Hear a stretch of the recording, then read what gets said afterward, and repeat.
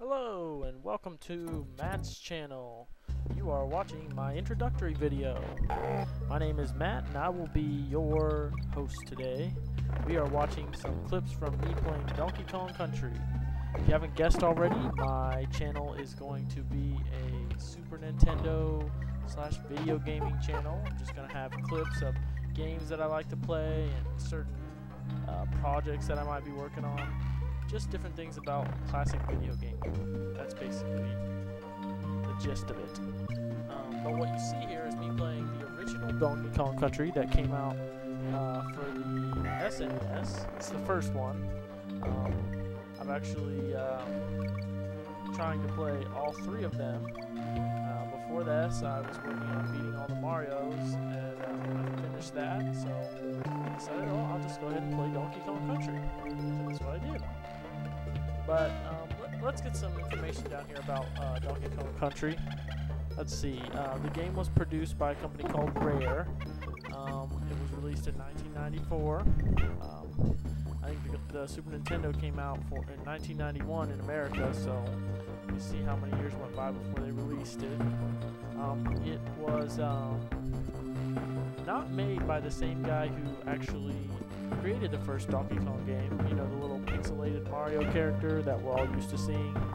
The guy that was trying to save the princess in the first arcade game. The creator's name was Shigeru Miyamoto, and he did not create this game. He did have some influences on it, but I've only read and some other things here we can talk about Donkey Kong Country. First of all, there's 40 levels in this game. I don't know if you think that's a lot, but to me, it was a lot. I started fading fast at the end, but I persevered and got through it. Let's see. My favorite things about this game, the minecart. So whoever's idea it was to come up with the minecarts was a pretty badass idea. Made the game really interesting. What you'll see here is me fighting the last bad guy. I played completely through this game, recorded it with my capture card, and I only kept 2 sections of video. I kept the section with that run you just saw there, which I did pretty good on a really hard level, and then the last bad guy fight. So, yeah, that's what I kept. But let's see, what else were we saying? Oh, the barrel levels. That's my other favorite thing. Oh my. Whoever came up with the barrel levels, it was a good idea. I know it's not particularly a puzzle game, but as far as the skill goes, you gotta know what you're doing to be able to make it through the barrels, especially this boss right here, like what I just did there, man. That part took me a long time to get down. The cannonball shooting, you gotta know when to go to the right just exactly, or else you're gonna get hit. Let's see, other things about this game. The 2 power supposedly abilities they have. Diddy can he can roll. I really like Diddy for that. I use him the majority of the time anyways. He's fast. And I like to just speed through levels. And then Donkey, he's got this slam with his hands. It can kill enemies.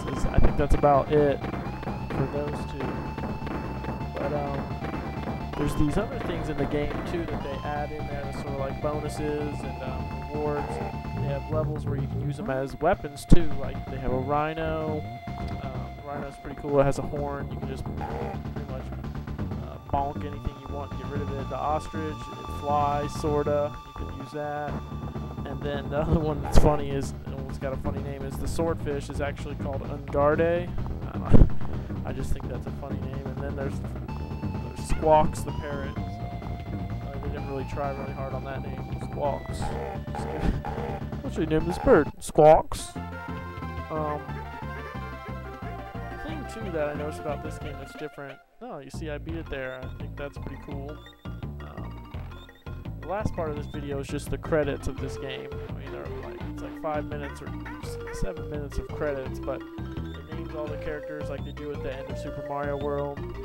It tells you what everybody's name is. It's pretty neat. That's what I wanted to show you guys.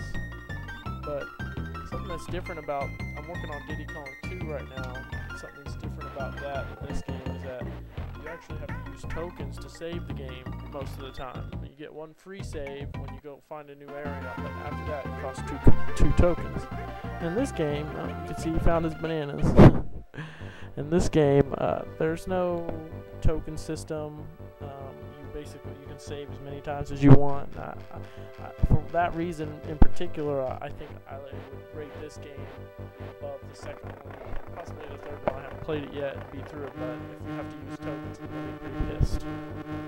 There's the Zangers.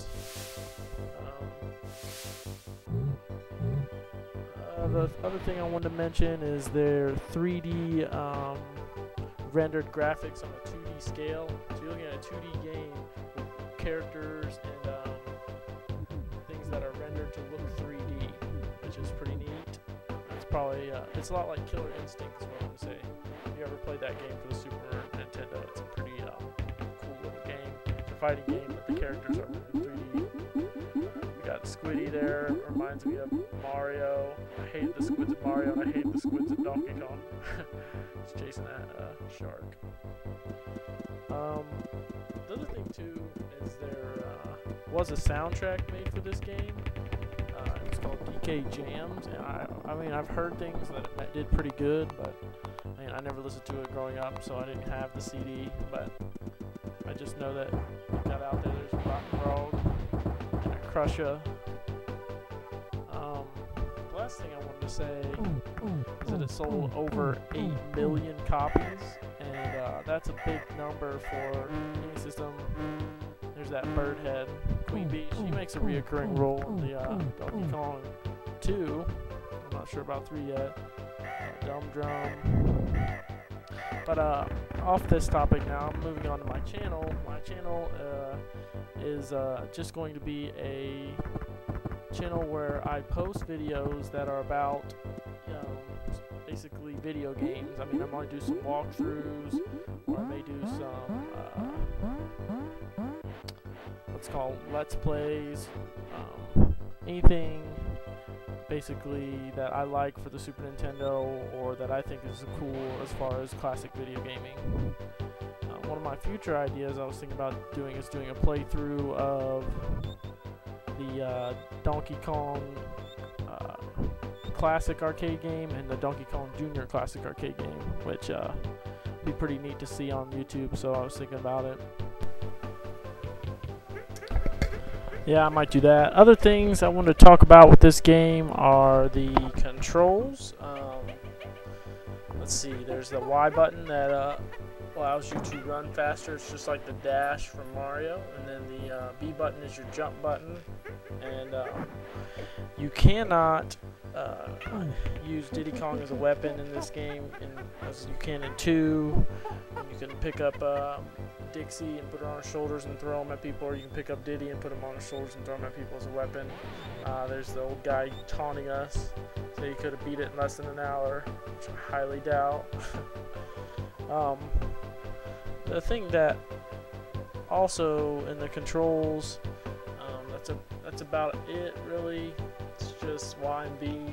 I'm trying to think of any other controls. What you use when you occupy the ostrich, you might use A for flying. I'm not sure if it's B or A, but the other thing about this game that's kind of strange is the completion system. So like you beat the whole game and you're thinking, oh, I got 100%, I beat every level, and then you go to the beginning and you look and you say, oh, it's only at like 44% or 45%, right in that range.